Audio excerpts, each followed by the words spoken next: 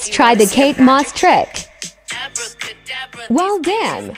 She snatched. Okay guys, let's get snatched. First, get your bronzer. Second, you've got to suck those cheeks in. Third, get some bronzer on your finger. Fourth, gently tap it on. And you want to place it where that natural shadow forms when you suck your cheeks in.